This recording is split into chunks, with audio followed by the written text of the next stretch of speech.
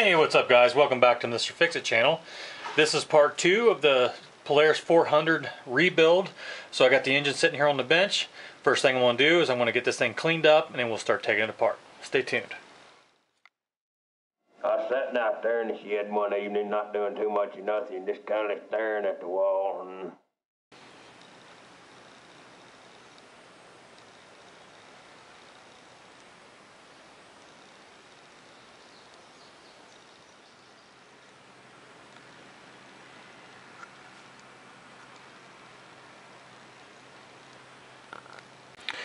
Okay, I'm going to start taking this engine apart, but before I just want to show you, this is the reason why we're here. Crankshaft bearings are going. So I think where I'm going to start here is I'm going to take the pull cover off. Get started there. Got a ring of bolts here. These are 10mm. Take those out.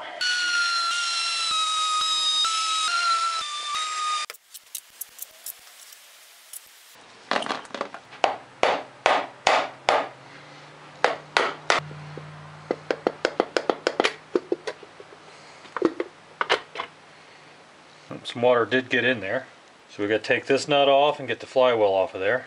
This is a 22mm. I'm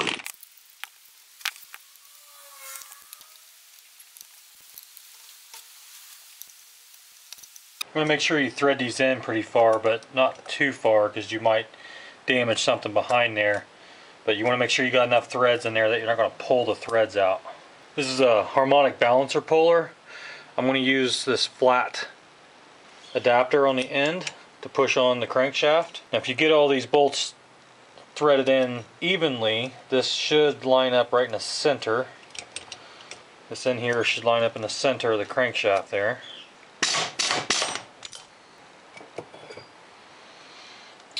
Have a good look at these magnets, make sure none of them are broken or missing or loose. Check your ring gear teeth, it's all fine. I'm going to take all the parts that I took off of this side and I'm just going to stick them in here on these magnets so they don't get lost. Just like that. Go ahead and pull the starter bendix out. Alright, I'm going to go ahead and pull the timing plate off with the stator on there. There's 3 screws in here. We can just get in here and kind of pry on this thing just a little bit. It should pop right out.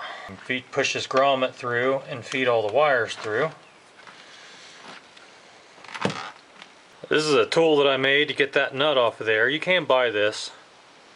You don't have to make one, but if you do want to make one, that's 1/4 inch key stock welded to a socket. These are left-hand threads, so tighten it to loosen it. I'll go ahead and take the starter out. Now, when you power wash this or if you submerge this in water, this doesn't seal up the greatest, and the starter is the lowest point, so any water that gets in here goes directly into the starter. So anytime you might suspect water in here, you want to drain this, and there is a drain. There's a 10mm bolt right here on the bottom of the motor. This will drain the inside of this out. So I'll come on the back side of the motor here. 2 bolts here to take this bracket holding the starter on. Looks like I'm missing one. Well, there's the starter. You can see there's water in the starter, and this is a problem that these older Polaris have. Not only that, but I did break a bolt right there. Yay. Alright, the next thing I'm going to do is I'm going to take this outer cover off. So there's a few bolts in here. There's some 12mm and some 10mm in here, plus you got to take this hose off. There's also some 10mm around this outside here, and we'll get all these off.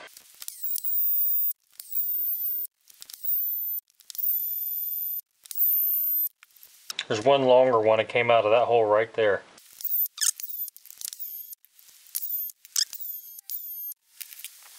Alright, as you can see here, this cover is held on by part of this bracket. So I'm going to go ahead and take these 3 bolts out now. These are 14mm.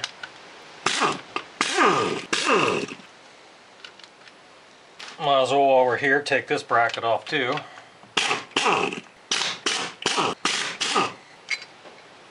So you got three drains in the bottom of this motor. This is the one I showed you earlier. This one is for the balance shaft oil, and this one is the crankshaft crankcase. So if you have any flooding or whatever, you can pull that out and drain the crankcase. So those are your 3 drains.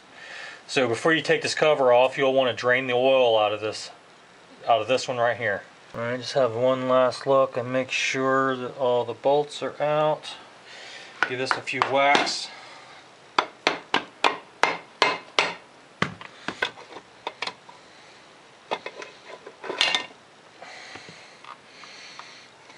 And there's the balancer shaft and the water pump. It's a 10mm here. Go ahead and take this loose. Alright, now there's a lock washer and then a flat washer in here. So you want to make sure you put those back in the same order they came out. Now we can pull the water pump housing out. Check that bearing. Yeah, that bearing's okay. Now we can slide this spacer off. There's an O-ring and then this washer. And we got the gear. Go ahead and pull the gear off. Now you can see right here how these 2 dots are lined up. That's how you put it back in. And make sure the 2 dots are lined up. Give it a little wiggle and it should come off. If not, there is 3 threaded holes in here that you can put a puller on.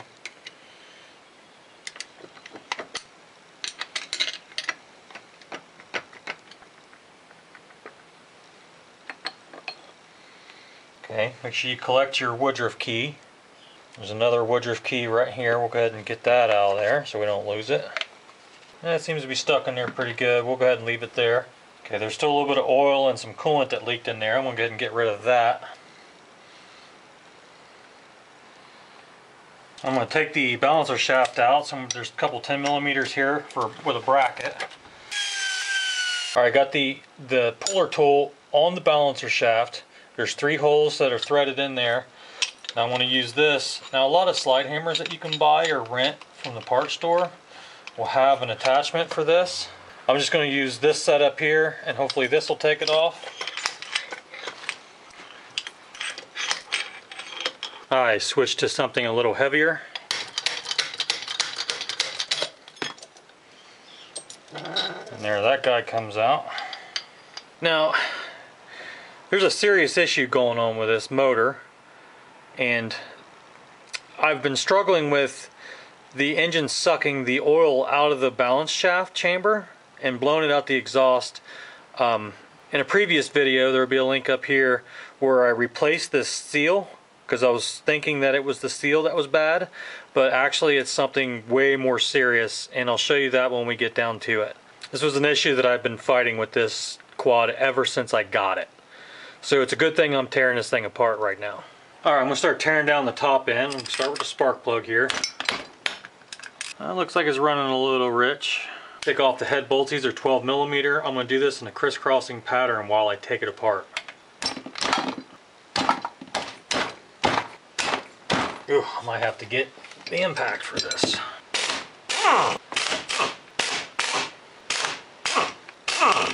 that whole stud's coming out. Yep, that stud came out. This got a little tap.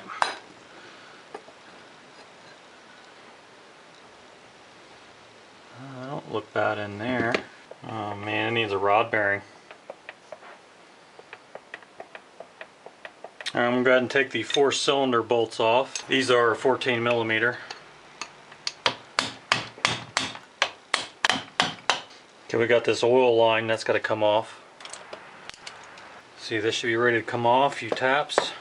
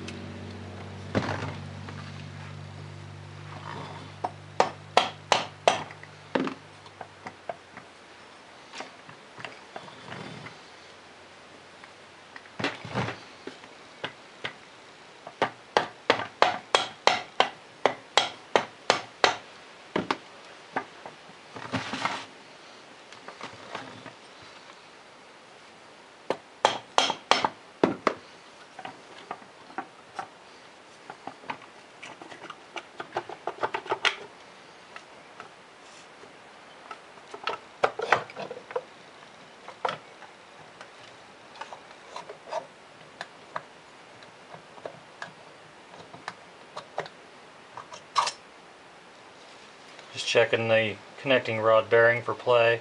Okay, I'm going to go ahead and take the piston out. There's a little snap ring in here. You got to be real careful that this thing doesn't go flying across the room. And try not to damage it. If you don't have another one to put back in it, you'll have to put these back in. So be real careful here.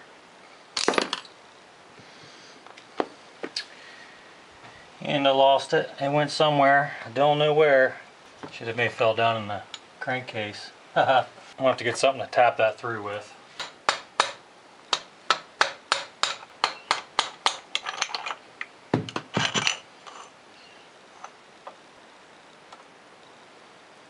It's got a mag in here. I'm going to try to fish that clip out of there. Little sucker fell right in there. So if you have a hole in your bench like I do, this is a good time to use it. Just going to lay this thing flat down on that. Okay, now there's these five? There's these 5 12mm bolts here that go through the case, and there's also a couple 10mm over here. This one we already took loose because it had the ground cable on it. See, these two were longer, these two are shorter. That's also a shorter one. So these two here were longer, these 3 here were shorter. And there's no bolts in this side. So looks like we can go ahead and split this case. This is the Tusk case splitter. 3 good locations here that have threaded holes in them. So we might have to do it from the other side. I'll get this tool set up and I'll be right back. Okay, once you get your tool set up like so, just going to start cranking down on this and looking for the case to start splitting apart. Coming apart pretty easy. I'm going to try to help it here.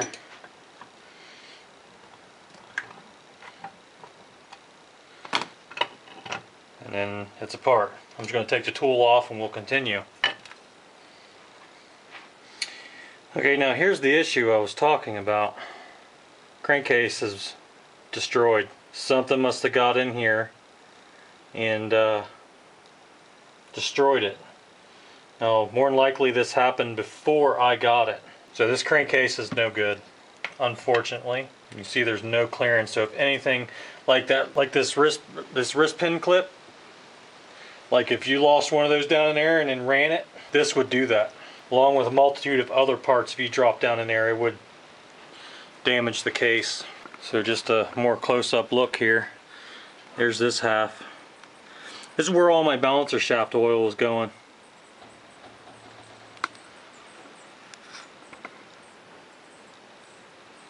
So that's unfortunate. It's also cracked right there. See that? Since this case split so easy, I'm just going to attempt to drive this crankshaft out of this case half using a rubber mallet. You can see it's not held in there by much. Yeah, look at that.